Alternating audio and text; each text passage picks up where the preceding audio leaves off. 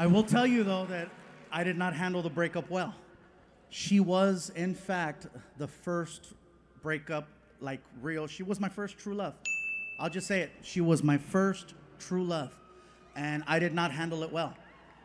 You're supposed to have your heart broken when you're like 12. When you have your first crush. That's when you're supposed to have your first heartache, not in your 40s. It's supposed to be when you're young, when you're little, when you're resilient, you know? You're like, you realize it's not going to work out, so you're devastated. No! And yeah. Not when you're in your 40s. So without divulging too much information, let me just tell you that when everything was finalized, I was at the gas station and I got a text message basically saying, everything's been signed, it's official, it's turned in. And I'm like, oh, wow, okay. I get in the car, I start the car, and then I put it in drive. And that's when it hit. That's when it became real. That's when it was like, oh my God, I can no longer go home. That's no longer an option. I have messed things up. I can no longer go back to what I called home. I have to restart my life right then and there at the gas station. And I had a full-blown meltdown. And some of you know that my tour came to an end a while back, and people were wondering, is it drugs, is it alcohol, is it mental health? I was going through my first breakup. How was I supposed to be an effective comedian when I couldn't stop crying? You know what I mean? It was like, it was bad. And you guys have heard the shows before. You know I never bring this up. It was the lowest point of my life.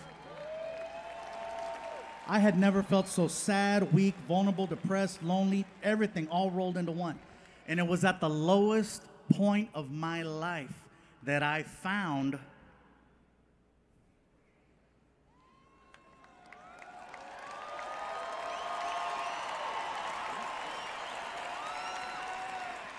that's right, country music.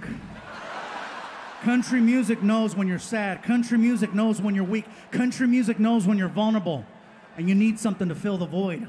I used to fight off country music. I used to look at country music in the face and tell country, you could take your ache, you break your heart, you keep on moving. But not today. Let me tell you what's going on. I'm in the car and I'm crying so much. My tears are rolling down my cheek and they're blending with my snot. They're blending with my mocos. My tears are blending with my mocos and then blending with my babas, with my drool. I have 3 different fluids coming out of my face at the same time. My neck looked like menudo. It was bad. All I needed was a pinche limón y cebolla. That's it right there.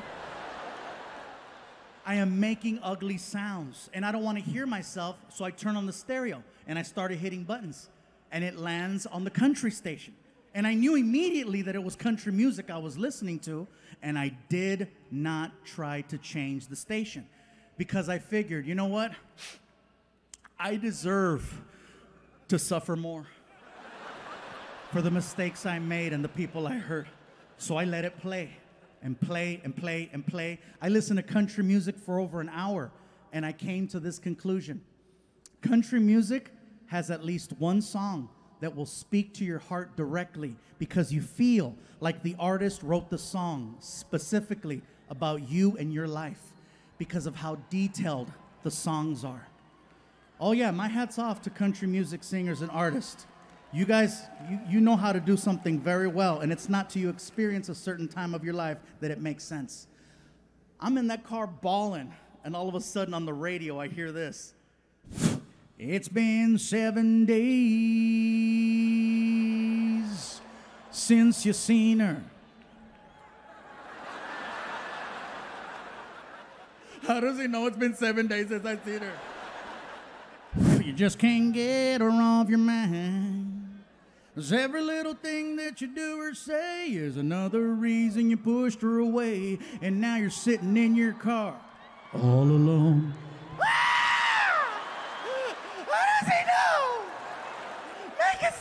And it doesn't stop. It keeps kicking you on the ground, reminding you what a piece of crap you are. You should have gone home and locked the door, but you was outside being a whore. And now you're sitting in your car all alone.